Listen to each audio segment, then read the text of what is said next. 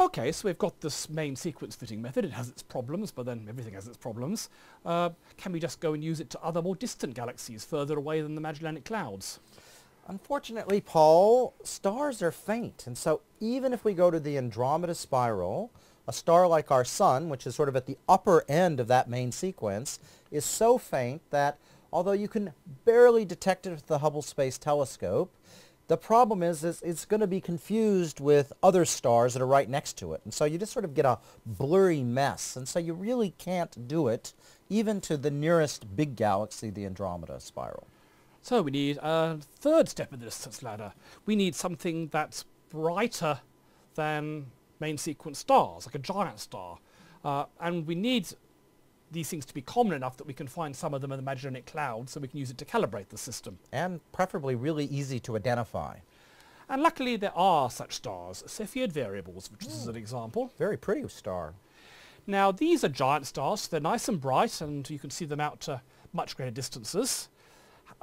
What makes them really interesting is their pulse.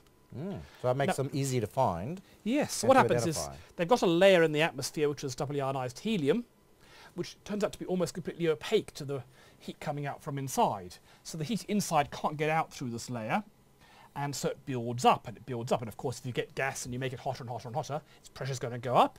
Pressure outside isn't going to change, so the pressure gradient's going to get steeper, which is going to push things out, just like a piston in a steam engine. So it's the whole thing's going to puff up like a giant balloon you're essentially building up heat in, yeah? Yes, so it'll expand outwards, but as it expands outwards, it's doing work. Force times distance is work, Yep. So energy is going into work against potential energy, and that's going to cause this helium layer to cool down. Ah, and then it won't be doubly ionized, I bet. Yeah, when it gets cool enough, it'll stop being doubly ionized. It'll be like opening the blinds on a window. The radiation can now escape. Ooh, and so suddenly all the radiation will escape, and so the thing will be bright, but it will cool down rapidly, which means it's going to want to contract. Yes, so it'll shrink back down again, and as it shrinks, of course, that gravitational potential energy is turning back into heat, and so it'll start warming up. And then you'll double ionize helium again, and it'll start trapping all the light again. So it'll be faint, but heating up. Yes. So you seem to going to get this big pulsating star. That's right. And what's really useful about the things, firstly, they're easy to spot because they pulse. So what you do is you take lots of pictures over and over again and look for giant stars that change in brightness. And there's a very particular sawtooth pattern they show, which shows how they change in brightness. But then, even more interesting, is what's called the Leavitt law, worked out by Henrietta Swan Leavitt back in the early 20th century.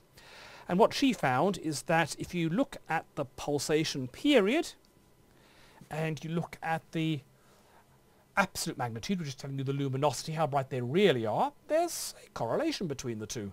It sort of makes sense when you think about it, because big stars burn their hydrogen or all their nuclear fuel more quickly, so they're brighter. And if you think about that whole process of that pulsation, it's going to depend on how big and extended the star is and how much gravity it has. So you can imagine it would depend on the mass of the star, and indeed they sort of, these resonances depend on the mass, and they ring like giant bells effectively. And the period is 10 days, 20 days, 30 days, up to 80 days or so, so that's a quite measurable period. And at optical wavelengths, this is optical wavelengths, it's not that good a correlation, there's a fair bit of scatter. If you go up to infrared wavelengths, it gets really quite tight, quite a nice correlation. So this looks pretty straightforward. What you do is we start off by calibrating this in the Large Magellanic Cloud. There are lots of Cepheid variables there, and we know how far away it is because of the main sequence fitting. And so we get these plots, and that's actually where this plot came from, and then that tells us if we see something with a given pulse what its luminosity is.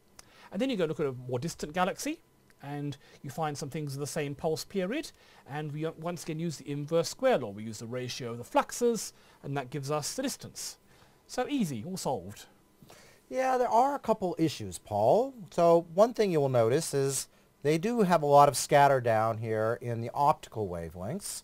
And so if you go, let's look at that picture of a Cepheid. One of the reasons it's such a pretty object is there's a lot of junk around that, and that stuff's scattering the light of that star.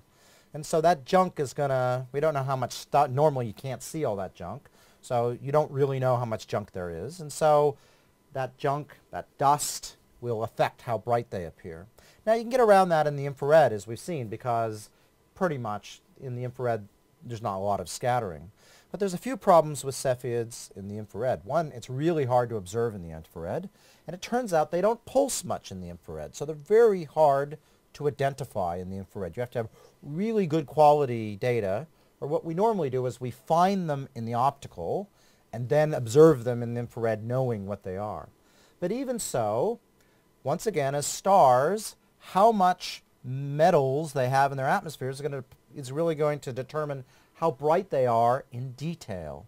And once again, the Large Magellanic Cloud has less metals than normal other galaxies. So there's a correction we're going to have to make for No one knows what this correction is. I mean, there's a lot of controversy over whether the Cepheids with more heavy elements are brighter or fainter than the ones with less heavy elements for a given period. And no one really knows. Well, we've made lots of observations, and I would say it's very uncertain, and people are prepared. Some people say it's almost no problem, and some people say there's quite a big effect, and so that is a problem that's going to be saddled with these stars, which at some level are considered by many astronomers as the panacea to our distance measuring problems in astronomy. So you can use it to measure the distance to a galaxy like this one, and so this is the Andromeda spiral, and Hubble actually found a Cepheid in this in 1923, and so that was one of the first galaxies where they realized they were a long ways away using the same technique. Though actually the answer I got was quite wrong, first of all because the calibrators using an earlier distance scale used were incorrect, and secondly there are two different types of Cepheids and they get confused. So it is true, but on the other hand, at the time many people thought these were in the galaxy, and he realized they were 1,000 times further away. So that was, he got it to within an order of magnitude, Yeah, which is was quite good enough for yeah, it was good for astronomy. Now, can we then go and use Cepheids all the way out to the edge of the universe to measure the expansion of space? So, unfortunately, no. With ground-based telescopes, it's pretty easy now to find Cepheids in this star. We could do it in in this galaxy, and we could do it in 1923. But if we want to go out, let's say 10 times further than this, which is still only 7 megaparsecs, really nearby part of the universe, then the objects are going to be 100 times fainter. And that turns out to be about what you can do with a modern 8-meter telescope in a really good site, is you can sort of go out another factor of 10 than this. But that's still not very far. That's just in the... It's only halfway to the Virgo cluster. That's right. And so the galaxies are going to be very much affected by their motions due to gravity at that distance.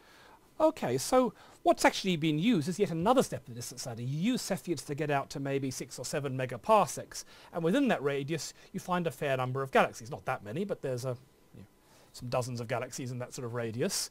And then you look at now you're going to use galaxies themselves as the next rung of the distance ladder, and there are various things you can do about it. One of the most widespread is what's called the Tully-Fisher relation. What you do is you measure how rapidly the galaxy is rotating, and it turns out that correlates with the brightness.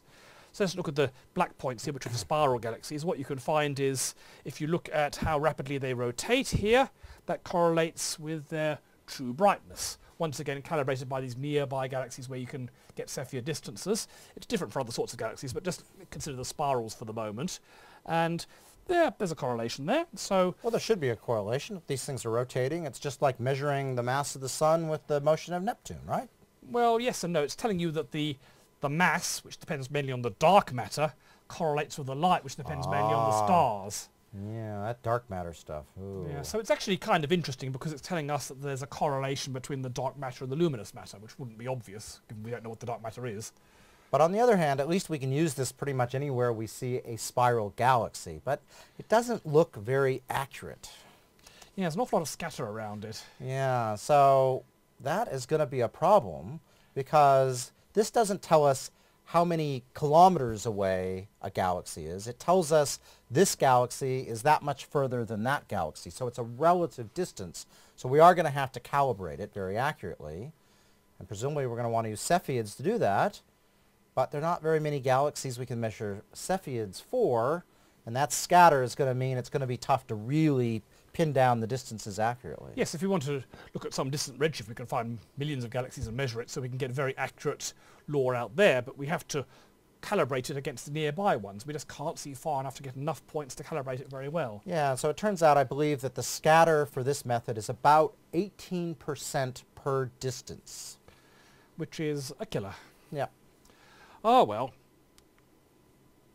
Then there's type 1a supernovae. I like type 1a supernovae. Yes, now we've talked about these already in previous courses. We talked about them for distance scale in course 1, and we talked about the physics behind them in the Violet Universe course.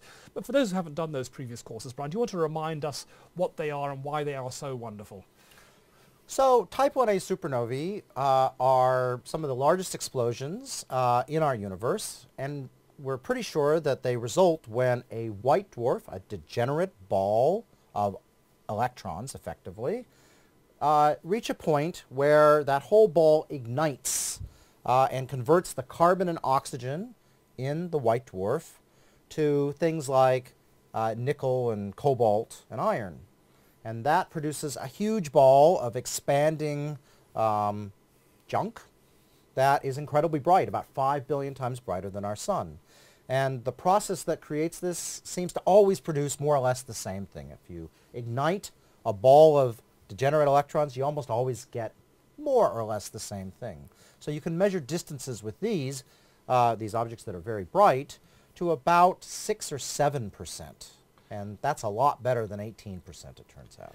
But the main problem with these, my turn to say that now, is that there aren't that many nearby type 1a supernovae that you can calibrate. So while it's very good for relative distances of one supernova against another, they're just such rare events that there aren't that many of them that have happened close enough in recent historical times when we've had good telescopes to observe them, that we can actually calibrate out the distances very accurately. So it's like, once again, the near calibration, presumably have to use Cepheids or Tully-Fisher or something like that to work out how far away the nearby ones are, use that to set the luminosity, and then you can use them as a yardarm across the entire universe.